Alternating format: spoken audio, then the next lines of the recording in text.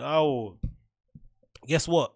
Donald Trump, he got the COVID, and this is the way he deals with it, right? My guy got COVID, right? And I guess in a way to kind of show effort and to no to show force and power and machismo and never say die attitude, he decides to do an entire photo shoot at the Walter Reed hospital that he's currently situated in, to kind of put forth this idea or this impression that he's not suffering and that he's strong and America's not going to crumble and all this sort of good stuff. And it's just like, God Almighty, peoples are dying on the street. Homelessness is all-time high, unemployment all-time high, people's houses are burning, right? And this guy decides to do an entire photo shoot, bronzer included, because I think he did a couple of videos where he's looking a bit gray. I'm pretty sure he was aware of that and decided to make necessary changes so that he looked nice and tanned. Just an utterly bizarre individual, but and also a perfect encapsulation of 2020, innit? Like, just imagine what it must be like being a fan of Trump as well. How hard it is to kind of, not hard to back him, but like how hard it is to kind of what do you say, rationalize this, explain this, or there's no way you can explain this, really, is it? Because fair enough, you got it. I think people can get it, even though he's meant to be in one of the most secure bubbles ever. I think the way that he's going around, the nation, campaigning and stuff, which is in his right to do, but he's more likely to get it than most people because he's connecting or touching so many people, even though he tries to maintain distance and he says he wears a mask, blah blah blah blah. That necessarily isn't the case. It's just the optics of it. That's really the thing. That's what the mask is really, in it. Mask is usually should be classified as an optics thing.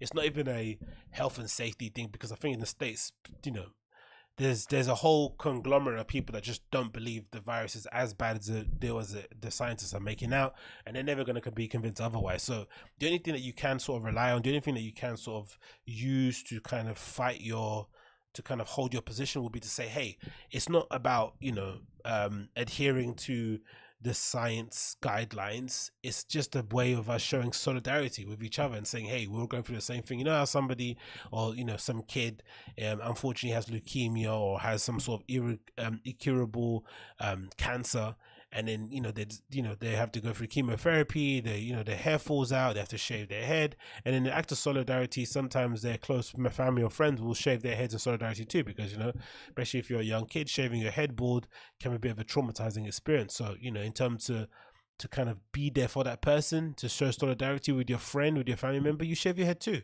A mask should be treated the same sort of way, right? If you're a non-believer in the virus, you should just treat it the same way. Like, hey, we're all going through the same stuff, so I'll just put it on just so I can make everyone around me feel at ease. Less so about you, more so about everyone else around you. But again, in this individualistic life we live in, with everyone essentially has their own reality TV show running 24/7 on their own social media platforms, it's very naive to expect people to somehow adhere to some sort of civic responsibility and think about their neighbor in terms of whether or not should wear a mask. It's just not going to happen. And this is further indicative of it, isn't it? Because he just thinks, you know what, I'm going to do what I'm going to do. But then the interesting development on it is that he decided to film a video too off the back of it, right? Detailing his experience and saying, hey, this ain't a big deal. I'm okay. I'll be fine. And let's watch a bit of him talking now. We're getting great reports from the doctors. This is an incredible hospital, Walter Reed. The work they do is just absolutely amazing, and I want to thank them all. The nurses, the doctors, everybody here. I've also gotten to meet some of the soldiers and the first responders, and what a group. I also think we're going to pay a little surprise to some of the great patriots that we have out on the street, and they've been out there for a long time, and they've got Trump flags. And does it mean his voice sound a bit, when you're holding on a cough? So he's got COVID. He's meant to be quarantining for 2 weeks, or meant to be under observation because supposedly he's on oxygen, which is somehow debatable. But he decides in his infinite wisdom, because he's feeling good, right? He's feeling strong. He's feeling healthy, that he wants to go outside and meet some of the protesters or some of the supporters that are outside gathered around the Walter Reed Hospital, which is again another bizarre thing to see. That there's fanboys for politicians now, which is bizarre to say the least. But I think it's a natural consequence, right? When people hate one side so much, the natural reaction is to be, I'm gonna back this guy, right? It's natural. But this is just utterly bizarre, man. Utterly bizarre to see. He's driving in a fully armored car. saying hi to the people that came out to, I guess, give him some good wishes whilst he's holed up in the hospital. So bizarre. There he is in the motorcade, waving by with the window drawn up a little bit. And that's him there. There's Trumpito waving. What a bizarre world, isn't it, that we're living in right now? And again, think about it. It's less about even if not you believe if it's real or not. It's more about sending a message, right? That we're all in this together. Nah, I'm not. I'm doing it my own way. And this is maybe explained away a little bit via this article from NPR, where Mary Trump basically says the family sees illness as unforgivable weakness, which kind of explains how he's kind of dealing with it. This is from NPR. It says the following. It says the attitude about illness is looming large over the president's coronavirus treatment. White House physician Sean Connolly said on Sunday that he didn't initially disclose that the president was given oxygen on Friday, despite multiple questions about it from reporters, because he was trying to reflect the upbeat attitude of the president. That's insane, man. That's insane. The White House physician is lying to the American public about whether or not Trump got oxygen. Why? To save face. Like, who cares if he got oxygen? He's an older dude, isn't he? He's just going to get it. Oh, this is so weird. So Trump's estranged niece, Mary Trump, said members of the Trump family have viewed illness as a display of unforgivable weakness. Mary Trump, who is suing the family for money and recently wrote Too Much and Never Enough, How My Family Created the World's Most Dangerous Man, told NPR's Michael Martin that illness was seen as unacceptable by Donald Trump and his father, Fred Trump. She said, which sounds incredibly cruel, but it happens to be true. That's why the US is in the middle of a horrible place we're in, because we cannot admit to the weakness of being ill or other people being ill, Mary Trump says. There have been more than 7 million cases of coronavirus in the US and more than 200 people have died. So that kind of explains why he decided to go out in his motorcade and, you know, wave to supporters outside. But again, it's such a bizarre way to do it. I don't think any other leader in the world, even someone like a Putin, would have done it this way. It'd be interesting to see what happens with the elections though going forward. Whether or not this will hamper his chances of getting re-elected or not, I'm not too sure.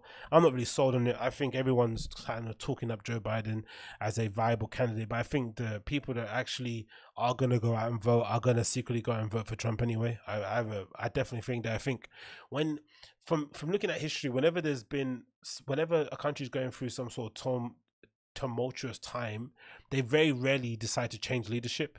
Usually everyone just thinks, you know what we're dealing with at the moment. The last thing we need is a change of leadership, change of administration, and, you know, a tearing up of the rule book just to kind of appease ourselves because we've got somebody that's annoying. I think if you can get through 4 years of Trump, you can get through another 4 years. Just grit your teeth and sort of kind of get through it for the most part. I don't think, you know, because if you think about it, but from the outside looking in, the worst thing about him is just what he says, less so about what he actually does, right?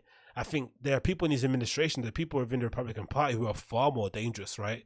You look at people like, what's his name? Moscow Mitch, and the stuff that he's allegedly done, right? And you think to yourself, God, if ever there's somebody that actually needs to be challenged, it'll be someone like himself, right? Like a Mitch McConnell. But you look at the stuff that Trump has actually done that's actually riled people. It's mostly the stuff that he actually says out aloud, you know? It's not really becoming of a prime minister. Sorry, it's not really becoming of a president. So if you can maybe grit your teeth and bear it for another 4 years and then get an actual proper candidate people can believe in or kind of back, then that would probably be the best way to go about things. But I don't know. It doesn't seem like people in America have that kind of level of patience. They're probably at the end of their tether. You know, people are protesting in the street, people are LARPing and doing all these weird sort of like cosplay sort of fights in the middle of Portland and stuff. So if anything, this is probably the time that they're going to need to make some level of change because they just can't handle it anymore. But yeah, what a weird way to deal with things, right? What a weird way to deal with COVID in public too, especially when you want to, I guess it doesn't really vie away from his brand, but if you want to implore the nation to sort of take the virus seriously, to not take unnecessary risk, you know, going out in your motorcade to say hi to people, especially if you think about the idea that it's a bulletproof car, right? It's probably the breeding ground for an airborne virus to spread, right? Because it's hermetically sealed, I'd imagine, right? It has to be sealed in a way that will prevent you from getting shot at or for in any way, shape, or form. So that's probably a perfect breeding ground for COVID to spread. I'd imagine they're probably making all the necessary precautions. They're testing everybody every day as they do in America. I don't know what they're doing, but yeah, what a bizarre world we're living in, man. Trump gets COVID, and the way he deals with it is doing a bloody photo shoot. Like, it's just utterly bizarre. Really, really is. Like, just like, I don't see what anyone's meant to get from that. Like, do you buy any of this? Like, does this make any sense to you? Does it fill you with confidence? Probably not, innit?